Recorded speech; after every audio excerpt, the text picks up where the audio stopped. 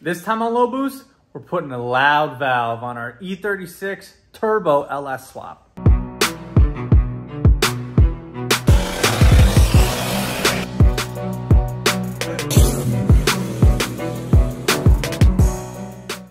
So when I did everything, obviously I wanted the tailpipe to be out the back like that, right? But I made myself a little failsafe. All the way underneath the car, I made myself a cutout in case I got too much exhaust restriction with the 3-inch muffler. And I think I have that. So I'm gonna try to make an exhaust system come out of this cutout and come up into here. And because this doesn't have the same style as that side, maybe just have a turn down here, you know, coming out to here. So it's kind of out of the way. So to really prepare myself for this, when I built the Turbo LS swap, I welded this cutout on already. It came with a whole Y. All you had to do was weld here and weld there, and it came all together. And I did this because I live in a residential neighborhood, right? And I don't want to be coming home at night where it's really loud out and people getting pissed off. So we had a muffler. The problem with this muffler is it's only 3 inches. So this is really where my exhaust restriction is, and it was killing my boost. So as soon as I took this off and drove around with this on, wide open, it was loud and it droned inside the car because it's right underneath it, right? My boost problems totally went away.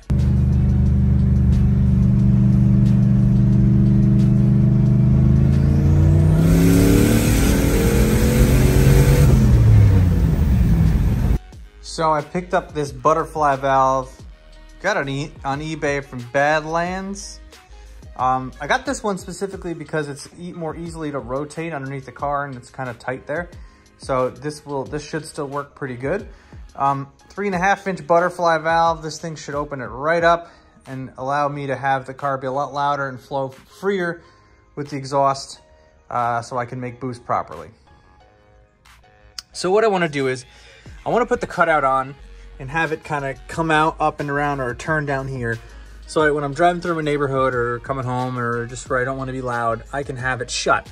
And then when it's time for the rowdiness, I can open this thing up. So I have it off. This kit that I got came with an extra exhaust gasket, which is perfect. So I'm going to try to find a good mounting position for this. That might actually do it there. I might have to cock it up like that. We'll see. So first shot with the valve, just hooking it up to positive and negative actually closes the valve. Reversing polarity, negative to positive, is it actually opens it. And then go back again.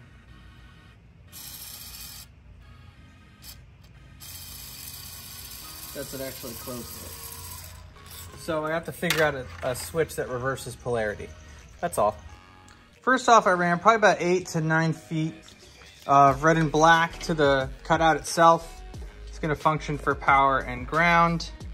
I'm still gonna try to figure if I can get the flaps to open and shut before I wire it up to kind of figure out how I'm gonna do it, but I have a pretty cool spot where I wanna put it inside the car.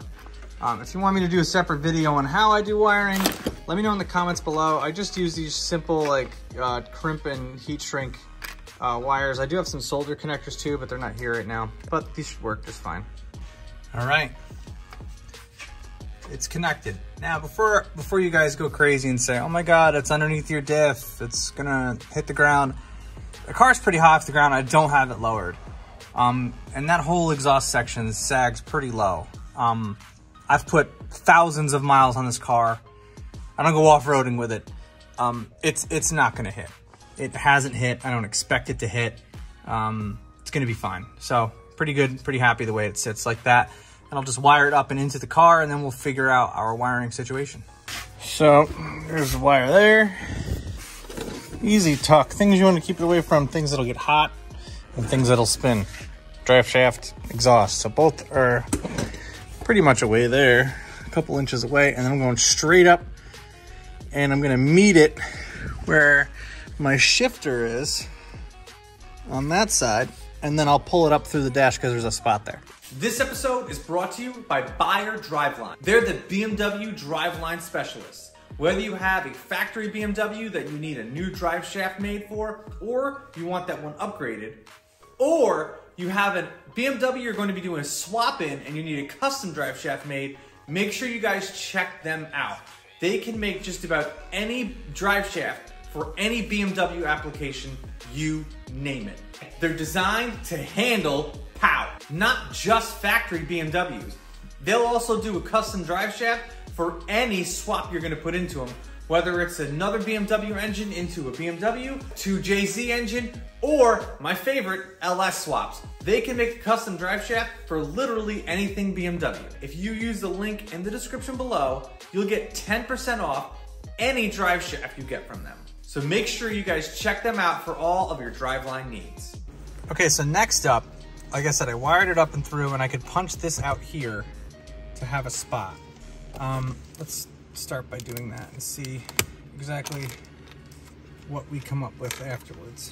Okay, if that's out like that, I think I'm gonna have to cut that out a little bit because the switch that I have is this one here. You have to have a 6-prong switch. This gets power, this gets ground, this gets power, this gets positive and negative from the cutout, and then this gets negative and positive from the cutout. And then when the switch is in this position like this, it's not on. When it's in this position, it's opening it, and when it's in this position, it's shutting it. It's reverse polarity, so it has to be reverse polarity to get it to work. This is like a simple window switch, you know, window switches in cars. A momentary switch. I like this one in particular because it's not going to stay on.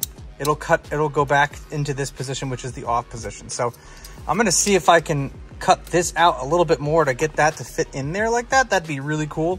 First, I'm going to test it out and wire it up and see if it works either way.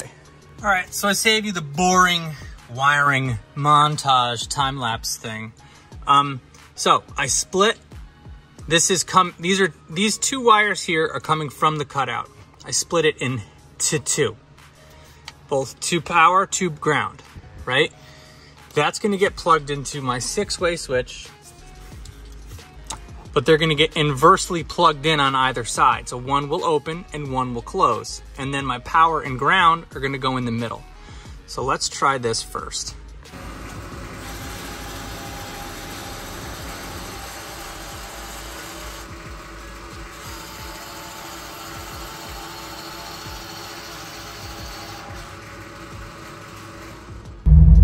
Open.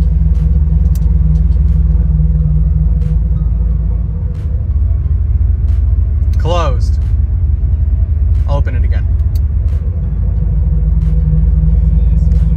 In the car, it's noticeable. I don't know if you pick it up on there, but.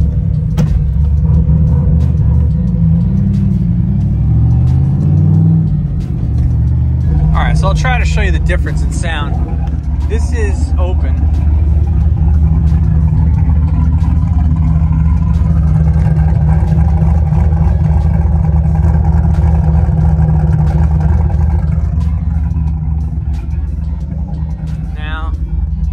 Button, I'll close it.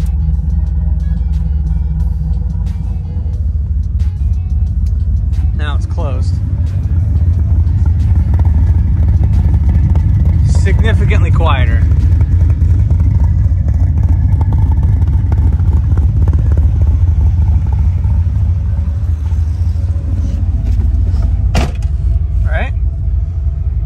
All right, so there you have it. The whole car is set up now so I can go loud with the push of a button. I'm still gonna tidy it up a little bit inside the car. I'm not absolutely in love with the switch, so I'm not gonna cut that out just yet. I'm gonna try to find like an E36 window switch or something to make it look a little cleaner, but it'll work for now. But let me know what you guys think. If you're interested in videos like this, make sure you guys hit the subscribe button. I upload a video every week about cars, whether it's my E36 Turbo LS swap, a bunch of other projects that I have going on. I'm even actually making my do-it-yourself air conditioner back there that could potentially work in this thing or the boat or whatever other thing I want to stay cool at, because it's hot as balls right now. So thank you guys very much for watching. I'll catch you in the next one.